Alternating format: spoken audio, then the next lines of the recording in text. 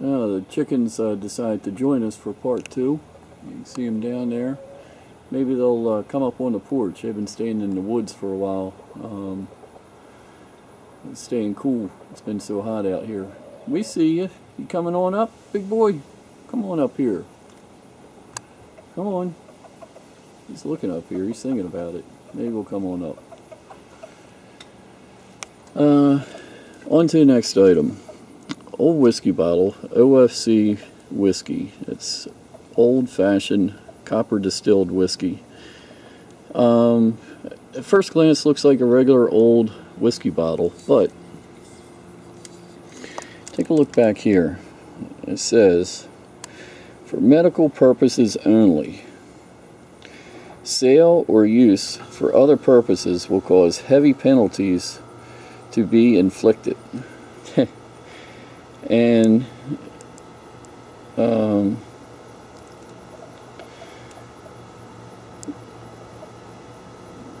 so I'm thinking this is a pre-prohibition bottle, or a prohibition bottle. It says whiskey manufactured prior to September 9th, 1917. Maybe this is a prohibition bottle that I think prohibition started in 1919. I'm not sure on that. So maybe since this was distilled before then, it was grandfathered in that they could sell this if for medical reasons. I don't know what doctor would prescribe, oh, go home and drink a bottle of whiskey, you'll feel better. Well, I guess you would feel better for a little bit. But neat old bottle. Paid $5 for it, and gotta do, once again, more research. I love this. This is a little short sword. Not really, can't find any markings on it except for this R right there. Got a nice little false edge to it. This thing is really built like a tank. Nice thick steel running throughout. Kind of reminds me of the bolo knives of right around turn of the century, U.S. bolo knives. Don't know much about it. I paid $65 for this. The same guy I got the guns from, so it was $65, $65, and $65. But if this doesn't wind up on the wall in my man cave, this will probably bring 150, 200. Who knows? Nice looking piece. One of my favorites. Here's a nice piece. Little brass blunderbuss. Once again, it's not old. Probably from the 60s or 70s, I would say. It's a flintlock. Love that flared barrel end on it. Got a lot of weight to it. Nice looking piece. You probably could fire it, but I don't know if I'd want to try that.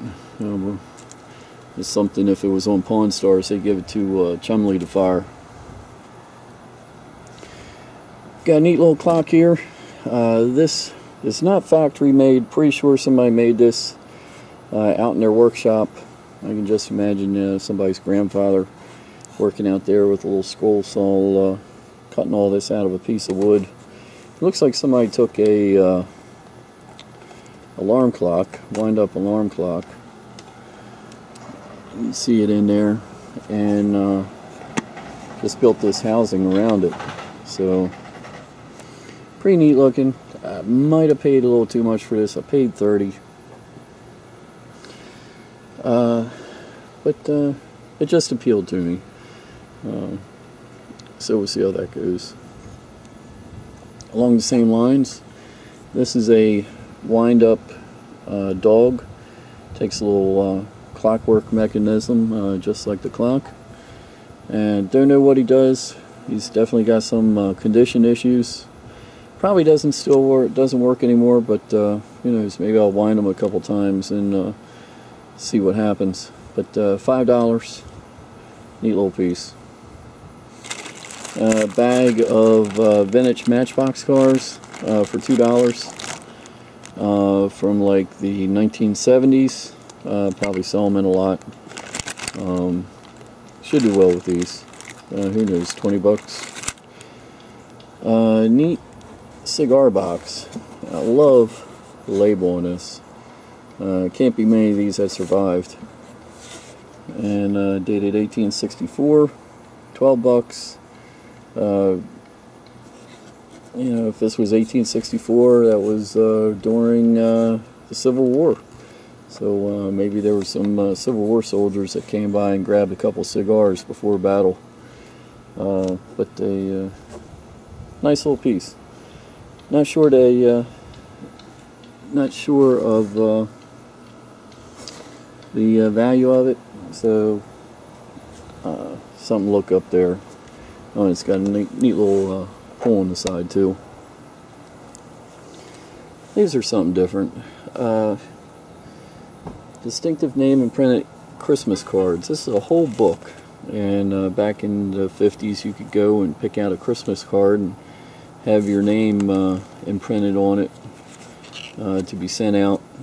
So it's a whole book of like salesmen's, I guess salesmen's where they kept these in the stores, but card collectors. This one's from '57.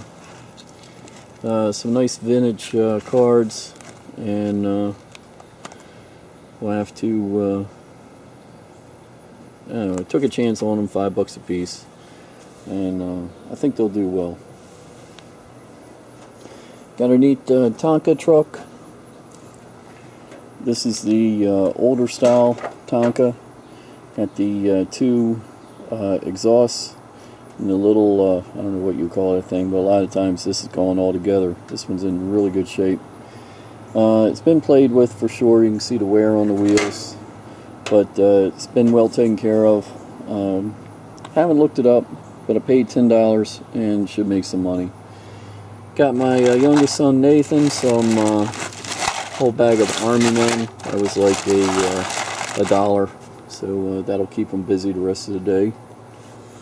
And this is a nice quality piece, a little Structo toy truck, fire truck.